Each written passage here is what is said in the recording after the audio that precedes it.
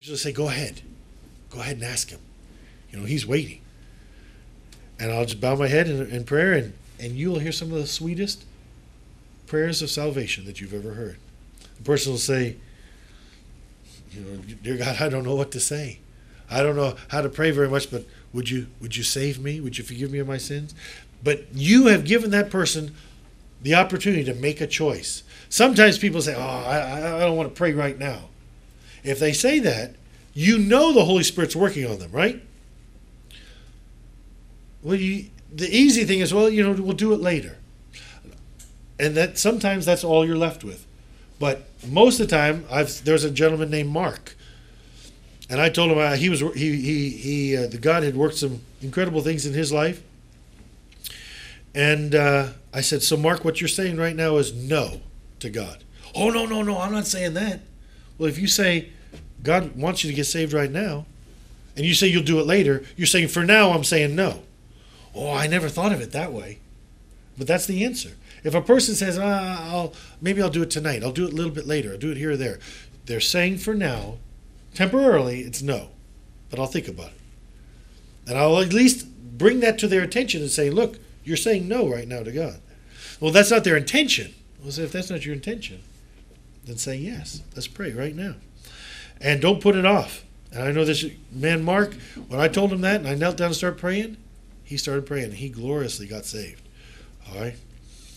Bring a person to a point of decision. Don't put the decision off. If a person will not and refuses to, then encourage them to do it later. But the Holy Spirit is tugging at their heart, do everything you can to bring them to that point of decision. I've prayed with people right in the middle of the parks, guys going by, basketball guys, I play basketball, tough guys. So let's kneel right down right now. And boy, he looks around first. I remember this one guy looked around first. His name was Kiki. He looked around at all these guys. It's like, oh, wow, kneel down right here? Well, I was kneeling down already. He just kind of went down slow and kind of knelt down a little bit, bowed his head, and he asked Jesus Christ to save him from his sins. All right? Because right at that point, you've got the power of the Holy Spirit drawing that person. Don't let that person go without every effort you can to encourage them to do it now. All right, do it now. Jesus Christ is waiting to hear from them. All right, salvation only occurs when the Holy Spirit's conviction is present. A person could put it off, and that's what my friend Mark his intention was. He felt this. He told me later, he said, well, I just felt something I just never felt before. He said, I just wanted to get away from you, Nick, because I just wanted to get back in my car and just kind of get my composure again.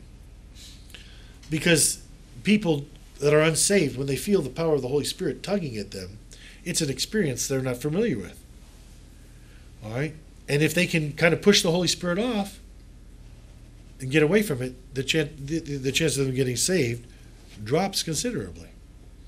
All right? They're not going to get saved unless the Holy Spirit's drawing them. And I wouldn't encourage someone to put that off. I wanted just to review, I wanted to go over those few things again. One is notice divine appointments. Take time out of your schedule to speak to someone in those divine appointments. Begin a conversation.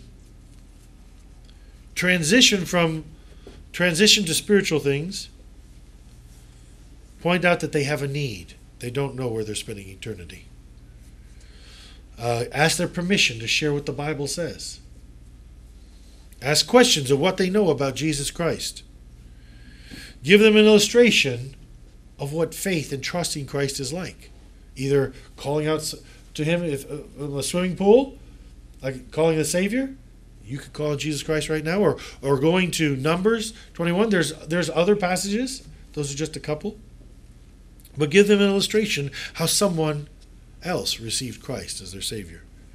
Invite them to call on Jesus Christ.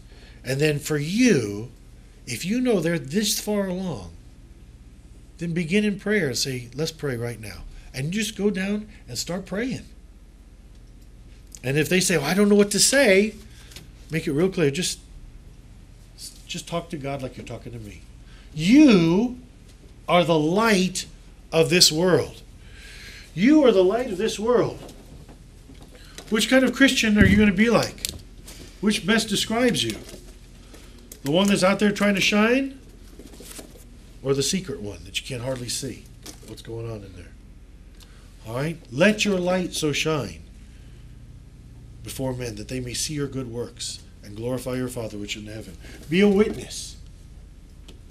You can say, well, I can't do it the same way as you can. Do something. Do something. It's probably, God can use it. God will use it. And you'll get better at how you present it. Let's pray.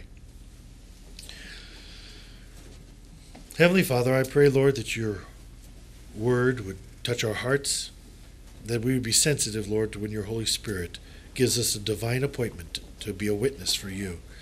And Lord, that when we have those appointments, that we would bring that person to a point of decision where they would make a choice to receive you personally as their Savior. Is there anyone here tonight that does not know 100% that Jesus Christ is their Savior? You'd like me to pray for you? Let me see your hand. If you're not sure, say, Nick, I'm not really sure that I'm saved. I don't know where I'm going to spend eternity. Would you pray for me? Let me see your hand. Anyone like that? All right. All right. God bless you. All right. You say, Nick, God has touched my heart this morning. I need to be a better witness than I've been. I need to be praying that the Lord would send laborers into his field, that he would give me boldness. Please pray for me. Let me see your hand. All right. Put your hands down. I want to encourage you tonight, to this morning, that you would look for divine appointments. If you ask God for them, he will give them to you. And then you need to begin to be a witness and shine your light. And ask people to call on the name of the Lord. Let's stand and amen. And we'll be singing where? 381.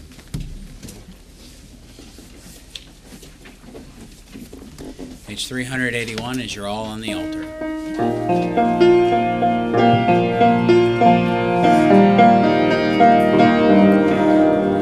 are home for sweet peace and for